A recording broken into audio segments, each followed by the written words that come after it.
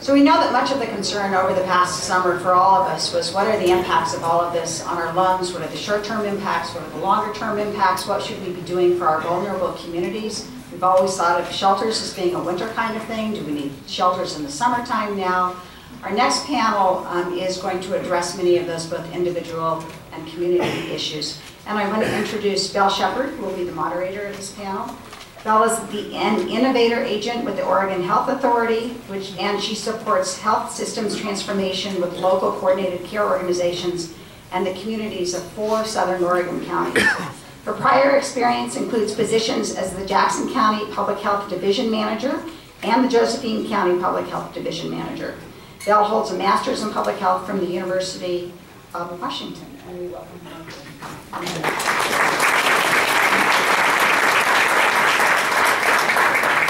Thank you, Representative Marsh. Good morning. Good morning. Can try that again?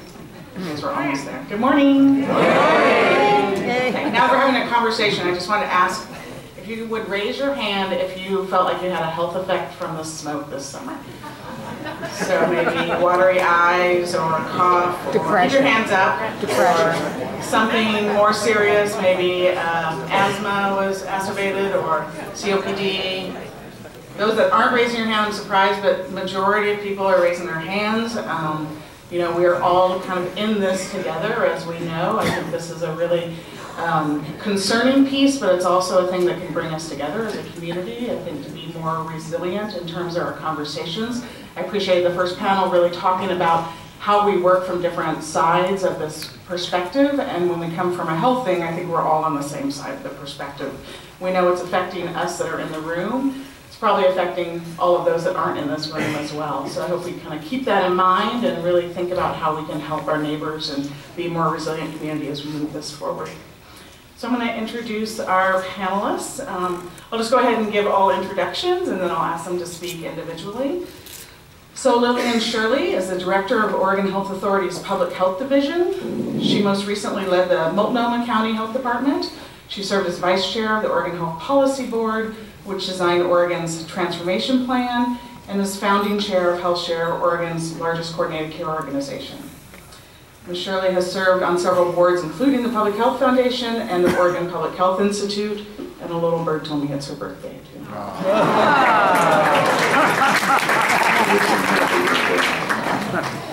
So be nice. No. Dr. Richard Lehman is the Chief Medical Officer for Health Security Preparedness and Response, and a medical epidemiologist and tribal epidemiology liaison for Oregon Health Authority's Public Health Division. So kind of a big job there.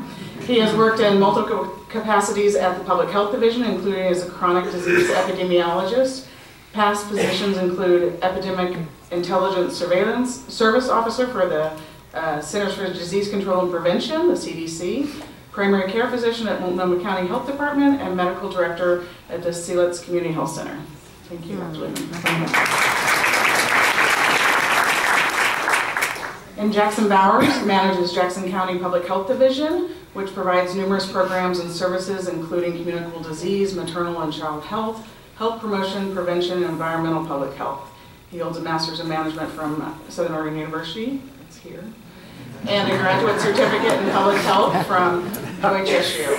His prior roles with Jackson County include Environmental Public Health Division Manager and Health and Human Services Emergency Preparedness Coordinator. Thanks, Jackson. I'm going to join you up there, but Lillian, I'm going to have you kick us off and talk about your role and the work OHA does. Thanks very much. I think we've tried to also today, just by who's on the panel, to talk about how we're in this together as a system across Oregon and how we need to build on different roles. The forest management discussion that we just had was really wonderful, and I think it highlighted that there are no simple answers to this incredibly complex problem that we're in, that's our reality, and will be facing us for quite a while.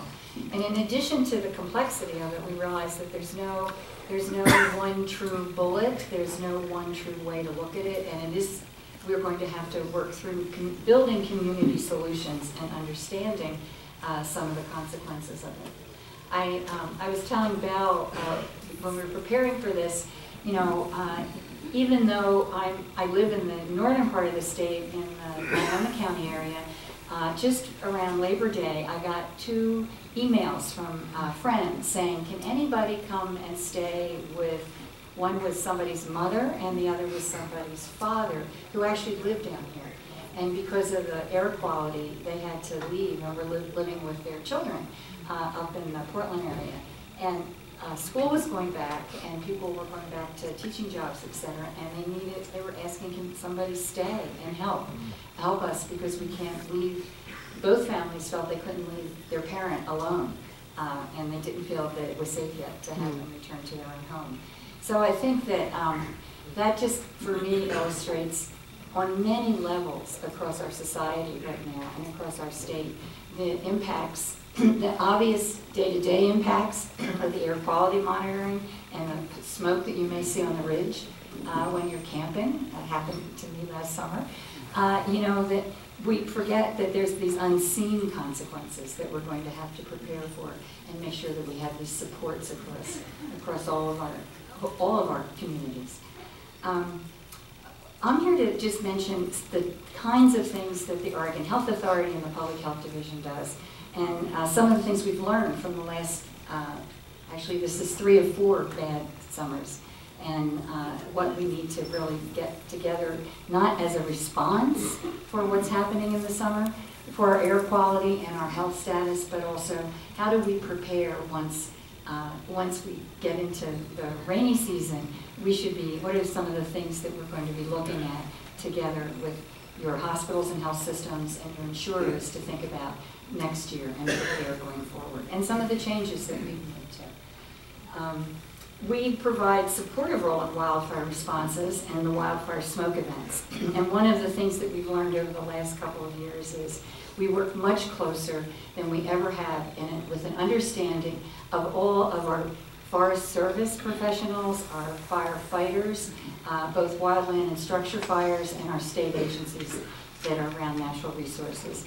So that we've really come together on a state level to plan together and to understand if we're going to look at works around controlled burns, for instance. There was some measure of discussion about that earlier. Right now we have public health sitting in those discussions to say what are the factors that we should be considering, what are the possible consequences, and what are some of the information that we need to know into those decisions, not just for the ecosystem, but also for the personal health of the people in the region as well. So I think that that's something that's come out in the last couple of years, learning how to approach this together. We have an Oregon, I'm sorry, I'm suffering the 2.9 mile walk here. With other organizations, we've developed this response protocol for severe smoke episodes so that we can respond more quickly. We know where to look for the data, and we know how to interpret the data more rapidly and get the communications out to the community. We've also improved access to health information. We've had a concerted effort to translate all of our wildfire smoke communication tools for many partners to use, for the disability community to use, as well as English as a second language communities to use. And we've developed guidance that assists tribal and local partners in making determinations in their local communities about how to decide how to create a cleaner airspace. What we do at the state level as a resource for all of you is we have systems in real time to look at monitoring air quality with the Department of Environmental Quality. And we also have a system that tells us in real time emergency room visits for what we would consider smoke-related or potentially smoke-related illnesses that would be unusual in the community, whether they would be connected to cardiovascular events or connected to any kind of lung problems that people might have, or exasperations or pre-existing conditions. And we share that real-time information with our local partners. And then we use, we were able during last year's fire season to work with the federal government, the Medicaid and Medicare agency, and to actually get permission to have the information about people in our communities that are dependent upon electronic health aid. So think of your CPACs, think of your oxygen tanks, think of other people who we can find out on a macro level in a community, you know, where do people live who have problems with transportation, etc. And so that makes us more capable of working with the community about what are the communities or where do people live who are particularly vulnerable in any kind of an emerging smoke event. Or in, you know, hopefully not, but if there's a need for an evacuation, how can we target people who need that help? It also helps us knowing where those people, where the first responders will relocate those people. And then we'll be able to follow that information to make sure that people get any medicines that they need, any oxygen tanks is a big one, to be able to make sure that people are able to get those referrals if you don't know where they are, and if your providers don't know where you are, to make sure that that is a seamless system. And that is something else that we've been able to develop over the last 2 fire seasons and with community first responders.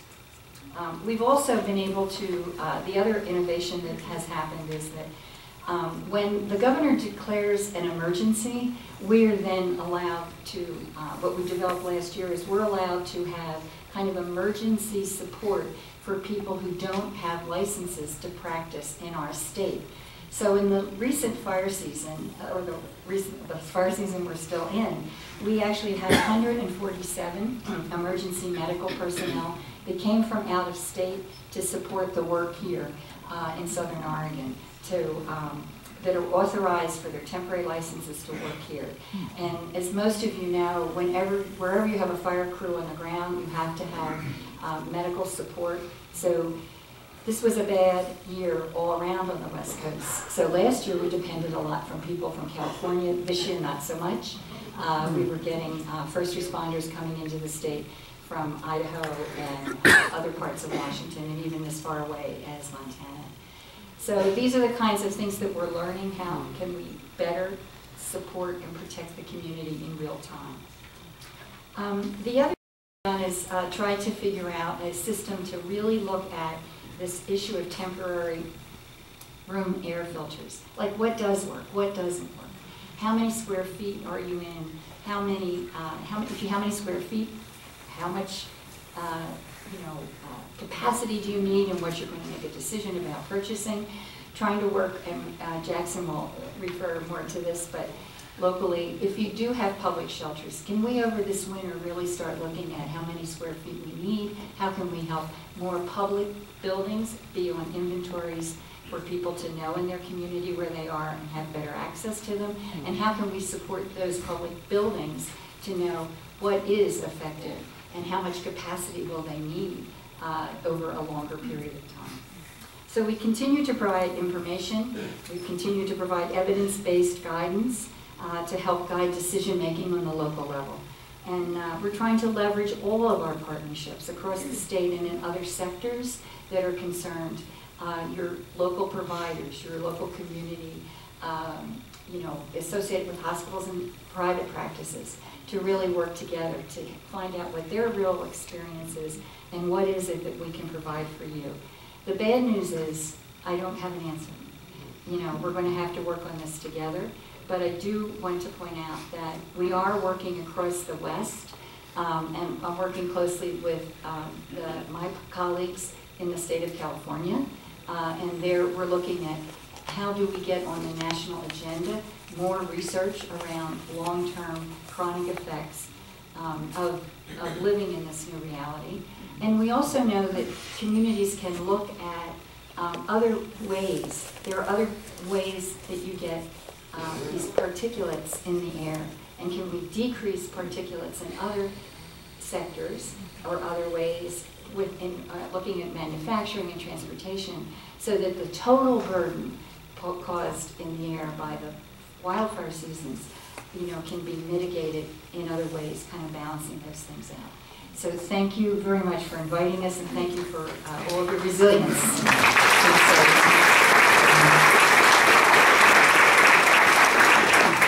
So Dr. Lehman, I'll ask you to speak about the health effects of smoke. Sure.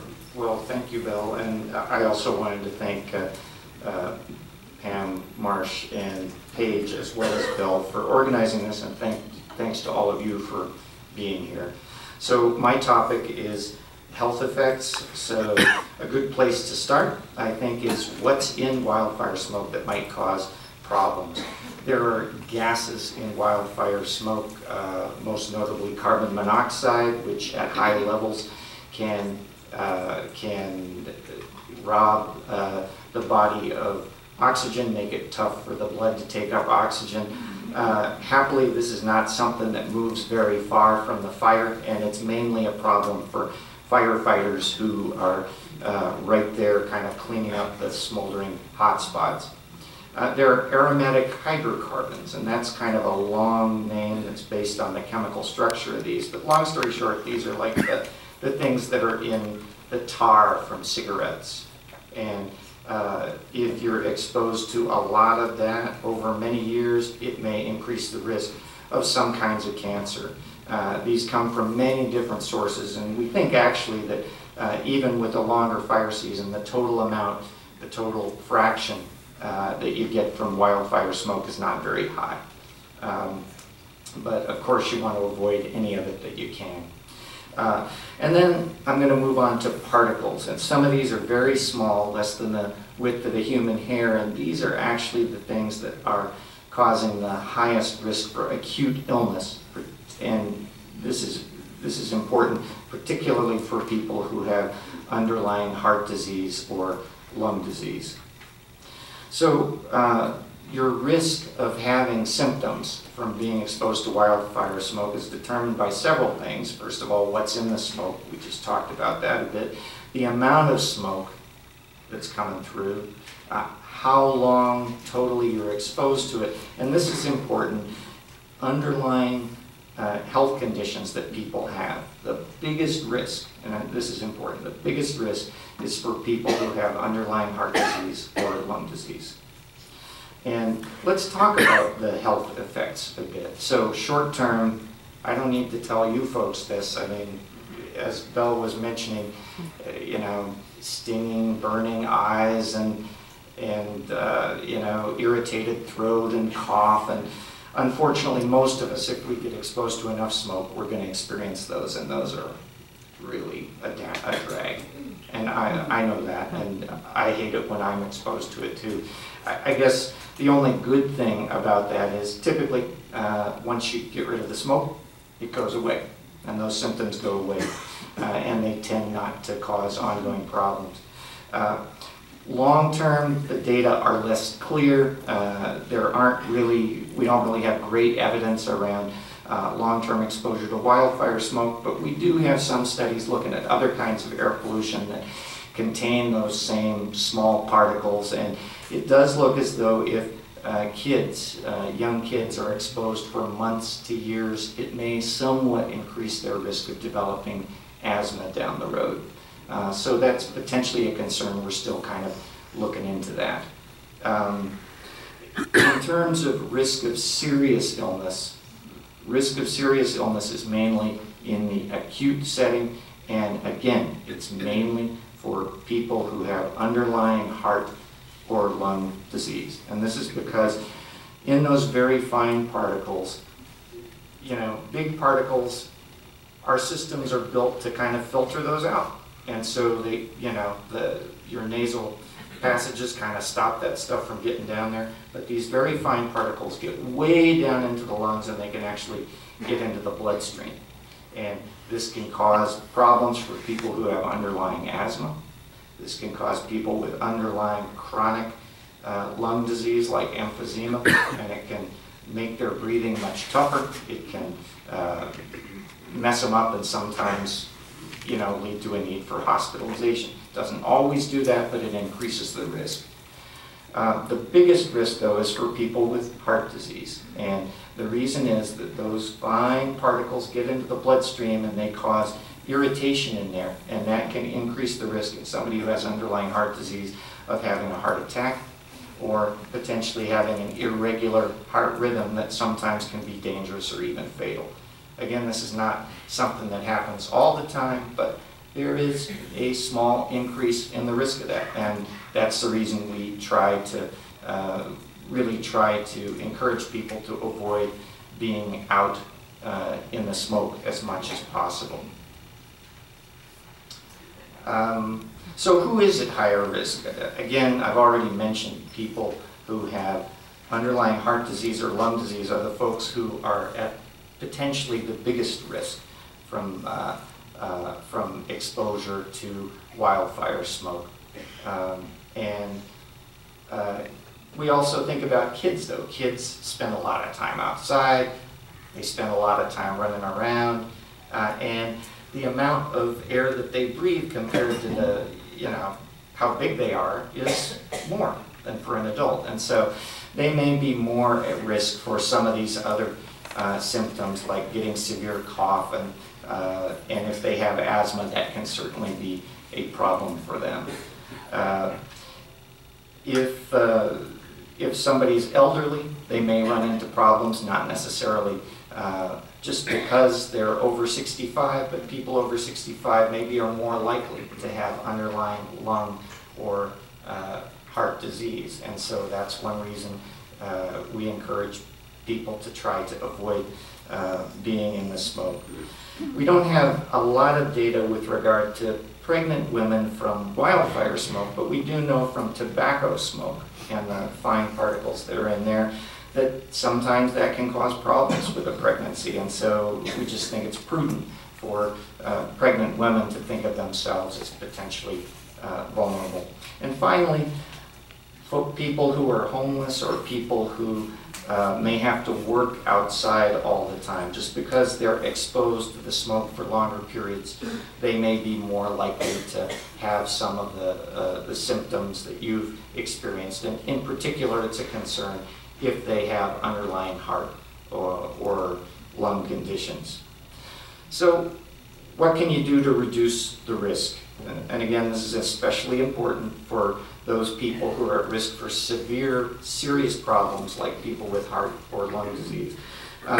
Since the risk is basically due to the amount of smoke that you're exposed to and the total time that you're exposed, the more time you're inside in a less smoky space, the better off you are. And so spending some time inside is good.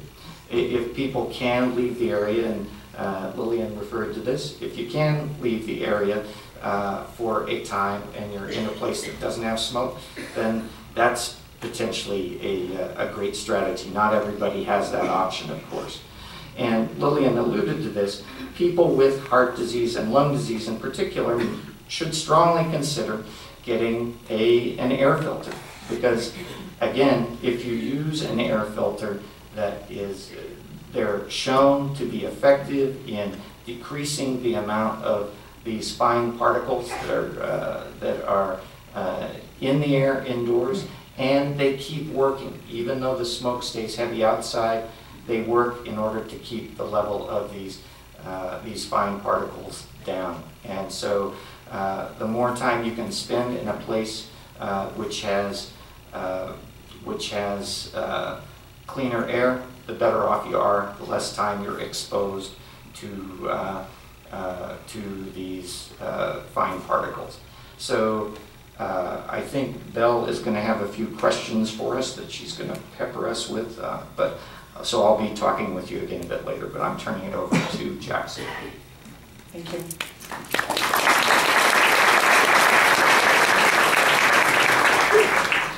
So good morning, and thanks for having me here today. Before I start, I'm going to keep the introductory remarks short so we have more time for the panel, but I'd like to get an idea by show of hands, how many of you live in Jackson County? Oh wow, it's a vast majority. Now keep your hands up. Oh, sorry. Keep your hands up if you live in Ashland. Okay, so it seems like about a majority from Ashland. Just good to know who we're speaking with in this case. So during wildfire events, Jackson County Public Health collaborates with several agencies and community partners. We collaborate with the Oregon Health Authority, Department of Environmental Quality, the National Weather Service, local school districts, the medical community, the media, many others, including the Ashland Chamber of Commerce. The primary objective we have is to ensure that the public and community partners are informed of health risks of smoke and what they can protect themselves. Well, I hope this summer was the worst summer that we've seen, and it certainly was the worst summer I've seen. I've lived in this area for about 20 years. Hope is a poor planning tool, and so we're going to continue working with our community. I didn't know that would get a laugh, so I'm using that. Hope is a poor planning tool. So we're going to continue to work with our community to make sure that we're better prepared for wildfire events and can have a better response to those. So thank you.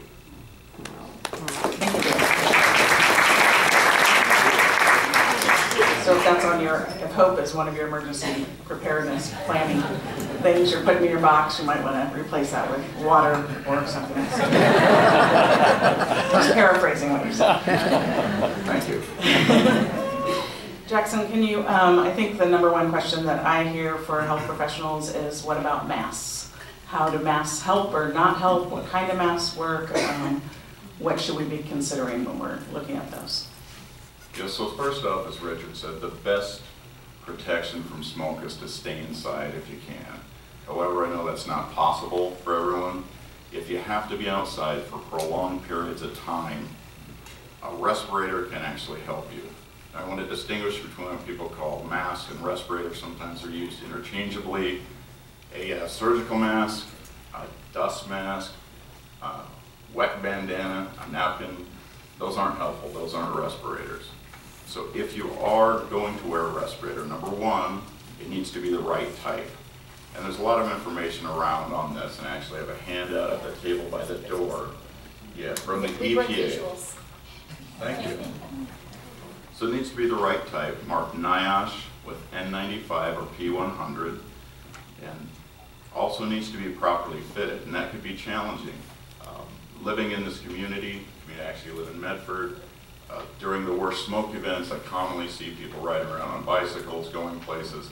Surgical masks, they have beards, there's open areas of them. They're not the right type, and they're not fitted properly to their face. So they need to be properly fitted.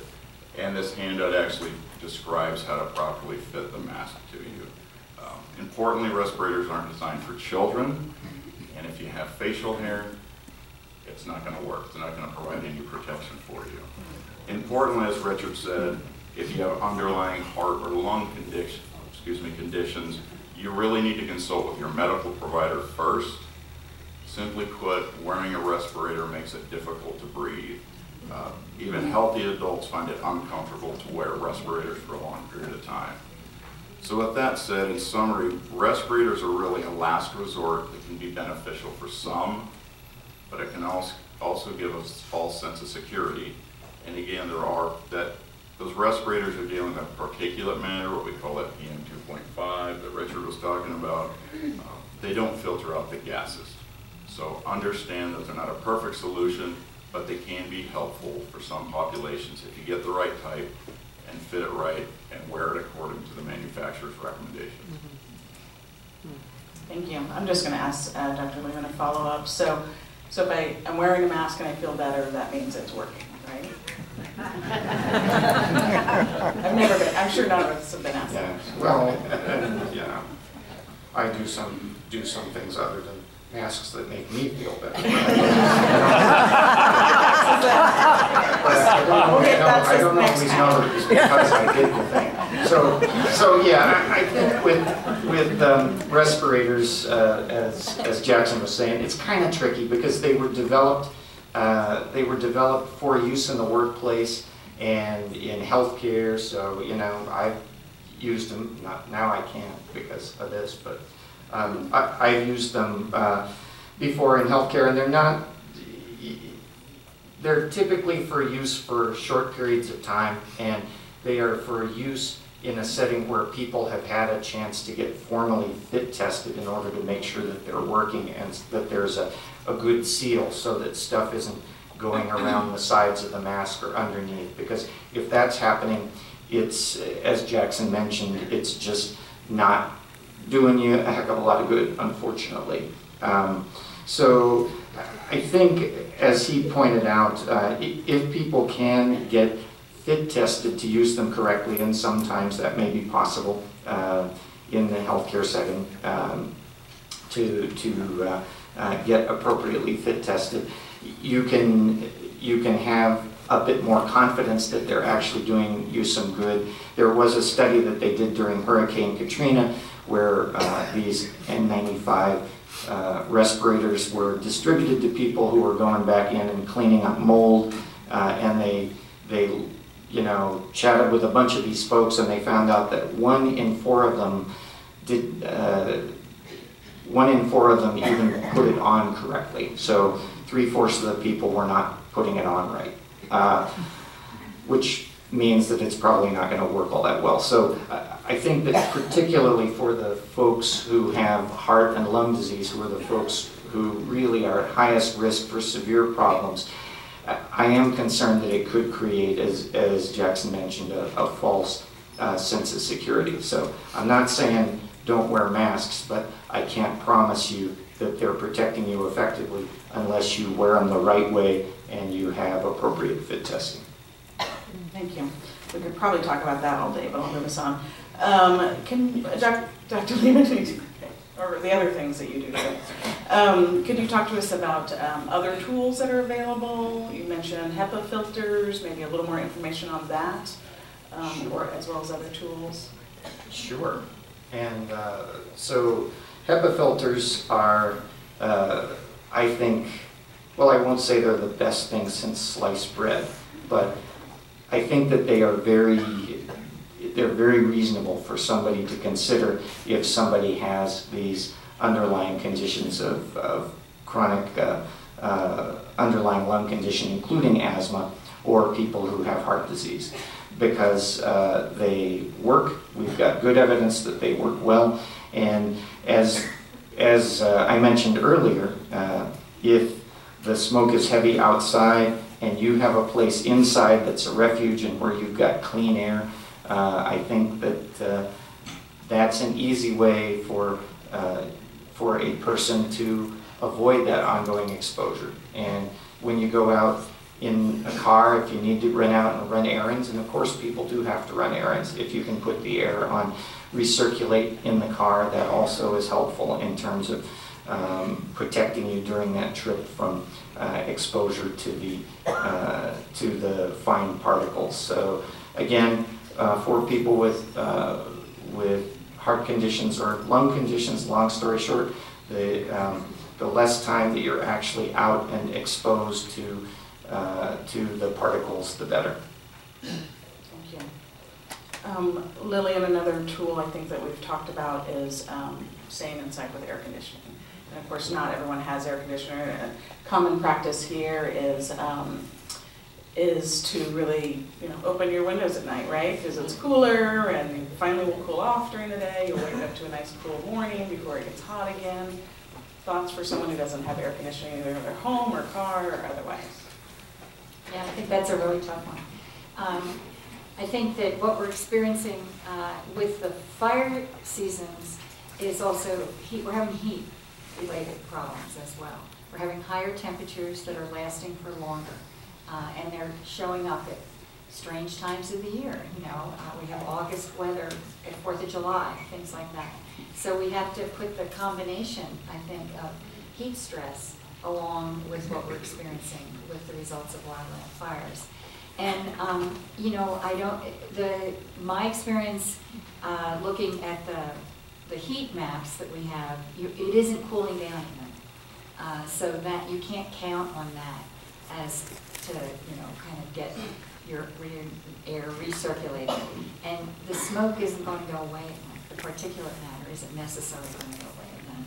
So I think that that's, in the same way that, Richard was saying, as neutral as we can, our biggest fear is having people have something that they think will protect them and then it won't.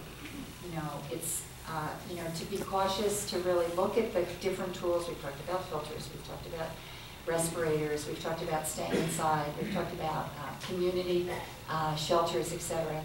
But understanding what they can do and what they can't do.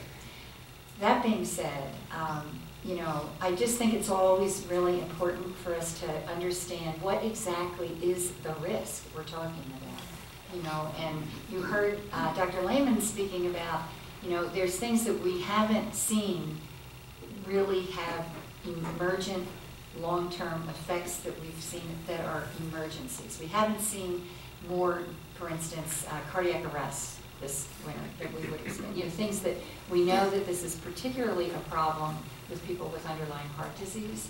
So I think we also have to not live in fear, but live with your community solutions and work on that. But there just isn't one, you know, just isn't one bullet that we can give you or one assurance that we can give you. And that's hard for scientists to like say, you know, we are learning. We know more than we did 3 or 4 years ago. We know that we have to pay more attention. We have to do what we call surveillance, not like the government calls surveillance, but really looking at, you know, what is happening in a community in terms of health outcomes. And we're doing that, and we're trying to do it as much as we can and sharing it with communities in real time. So actually, Bill, just thanks, Lillian. And just to add to that, the information that we have about the health effects, the more serious health effects of the fine particles that we've been talking about is from other types of air pollution that also contain these. We don't really have a lot of really great scientific information where there's been research done in the setting of wildfires yet. So we do know that when these fine particles from other kinds of air pollution that they can potentially cause problems for people with these underlying health conditions we've talked about. It may be that there are other things in urban air pollution that are making that worse and that are not showing up in wildfire smoke. I don't know. I wish I did know, because then I could tell you. But I think that because we do know that these fine particles can have these effects, that's why we think it's prudent. It makes sense. It's reasonable to try to avoid exposure to them. Thank you. And Jackson, I wanted to touch on a few things that have been mentioned, but maybe we can talk about what's happening locally. I've had the question of, are there mandatory evacuations for smoke? Is that something we foresee? What's it? Are there shelters that might be available for folks if that was an opportunity, you know, necessary? What can folks do? What's going to happen in that sense? And we haven't had mandatory evacuations for smoke. Typically during a wildfire event, the evacuations are a result of the fire threatening structures, threatening human life.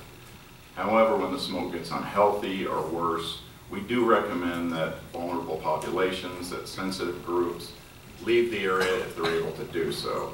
With that said, many people can't do that. In fact, the majority of people don't have the option to do that. They're not mandatory evacuations. During the high smoke and heat periods this year, there were various churches that provided cooling shelters that also acted as cleaner air shelters. I also understand that Southern University had opened up a building as a cleaner air shelter. And people can also go to malls and libraries for short periods of time. But moving forward, and I think Lillian mentioned this is something that requires some work in terms of identifying cleaner air shelters and publicizing those to make sure people know where those actually are in the future. So that's something to work on. Okay, thank you. So Lillian, just in terms of like public health approach to this, because we're seeing this as ongoing, right? Is this related to other climate change issues that public health deals with? Because I know public health both at the state level and the local level does work on climate change issues. How does that relate to wildfires and maybe other issues in the climate change spectrum? Well, we do know that these trends are observable and that we've seen them. And looking at that without prescribing, causes, we do know that we have to mitigate how our approaches are. So some of the things that we know with the shifts in environmental and climate conditions, we want to help people build this community resiliency. Some of the data, I think, is really catching us, not like by surprise when you look at it. Between 2000 and 2011, our whole state only had 10 or fewer days of poor air quality. And you've seen some of the maps from the last, that's Blue Mountain area, that's all over the state, 10 or fewer days of quality. What we have seen since 2012 is we've had 20 summer days with poor air quality or extremely poor air quality. So looking at that, we have to say, this is not just, we can't just blame this on wildfires. We have to look at it more holistically. We have to decide how are we going to look at this, what we're building with, how we're giving recommendations to people about recreational options, what our choices are. We're trying to work together with communities. We have some pilots around the state, out in the Bend area, in the Deschutes County and Crook County area, working with communities to see what are some of the things that they would like to come up with from their day-to-day work in the community and their day-to-day approach, how with the schools, et cetera, they want to think about adapting to these changes that we're seeing. So we know that there's a lot of sources to air pollution, for instance, that are contributing factors. Dr. Lehman mentioned even cigarette smoke. There's things in the cigarette smoke that are not good for us and our cardiovascular and lung health. But what we're trying to look at with other agencies across the state is exactly what is the ecosystem in Oregon and what are some of the recommendations that communities can talk about their own life and talk to us about what they would like to see us to research and to give them information about as we move forward. But the projections are, and there's a lot of research on this, that this will be a continuing trend that we need to understand.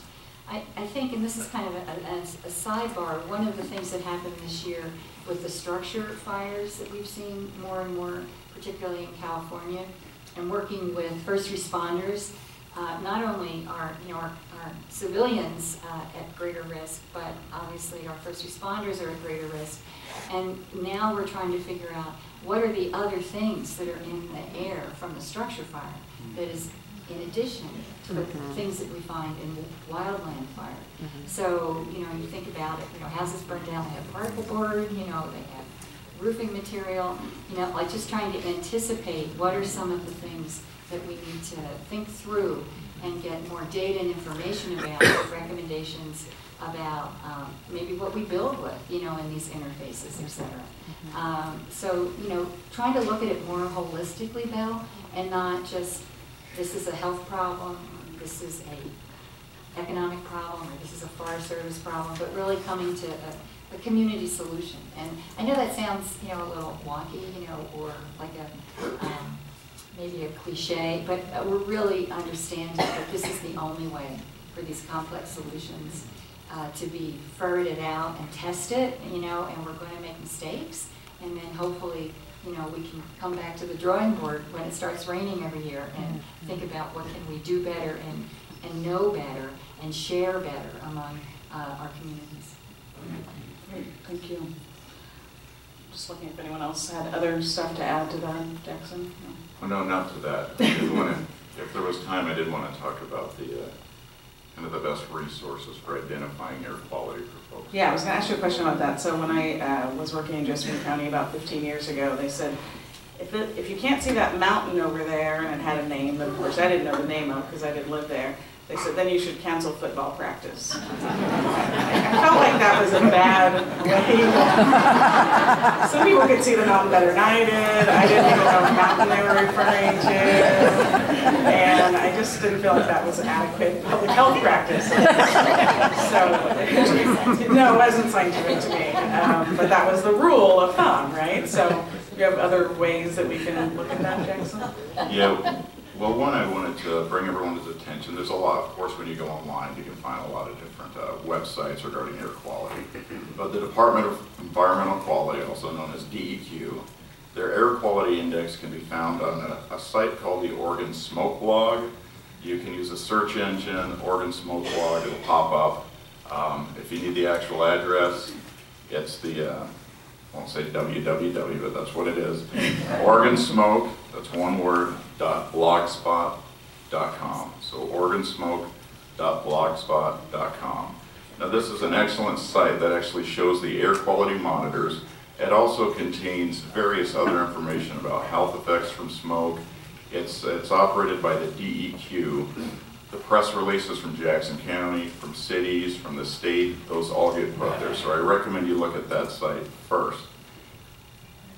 A lot of people aren't on a computer and using their smartphone. So there's also a site from DEQ called Oregon Air.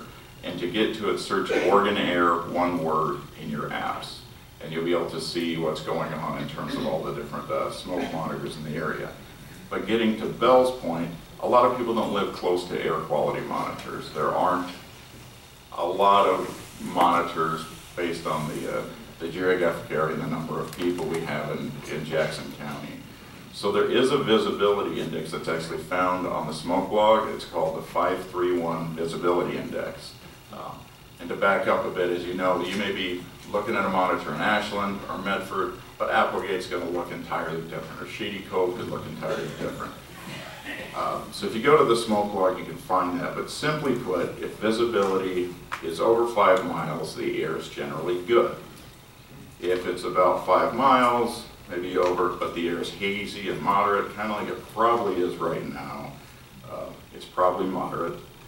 Under 5 miles, it's probably unhealthy for sensitive groups. Under 3 miles, the air quality is likely unhealthy for everyone in that unhealthy category. And if it's under 1 mile, which we experienced for much of this summer, unfortunately, it's probably very unhealthy or hazardous. So it's a conjunction of kind of taking visibility, looking at the air quality monitors. The air quality monitors can lag behind by about an hour. So it's a good idea to actually use your eyes and look at those monitors.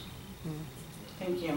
And I'm getting the hook from Representative Marsh over here. I just want to say one more thing, is that I think, as we saw, we're all in this together.